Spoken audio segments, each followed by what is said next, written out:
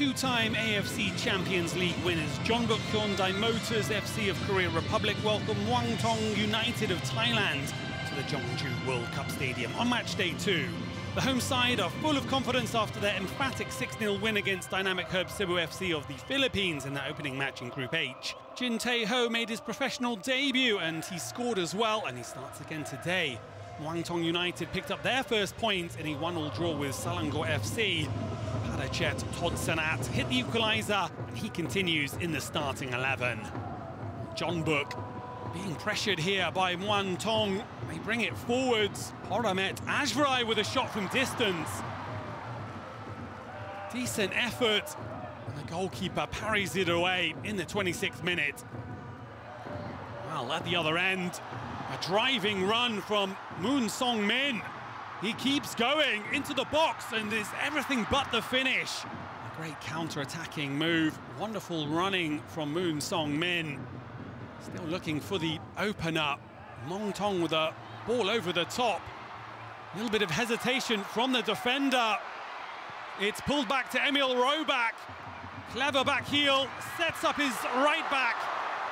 John Patrick Strauss, who clips the post.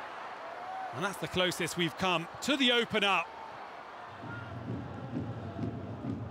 Into the 38th minute.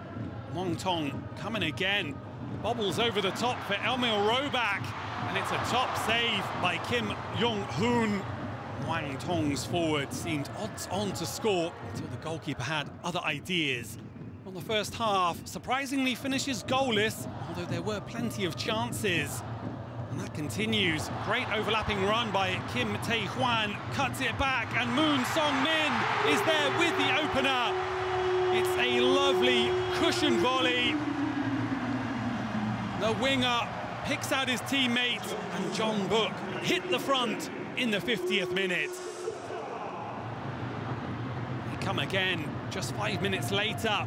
Kim Tae-Hwan sets it back to Yeong-jae. Oh, and it's a wonderful strike. He just caresses it into the corner to make it 2-0. It's a peach of a shot. The goalkeeper's well beaten. Take a bow, Yeong-jae. Jeonbuk with their tails up. Kim Tae-Hwan making a powerful run down the wing. This is dangerous, cuts it back, and it's the third.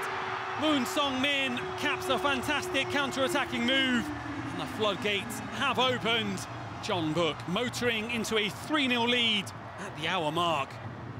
At the other end, Muangthong with a chance to do a bit of attacking of their own. Some great link-up play around the box, and Sorawit Panthong makes it 3-1.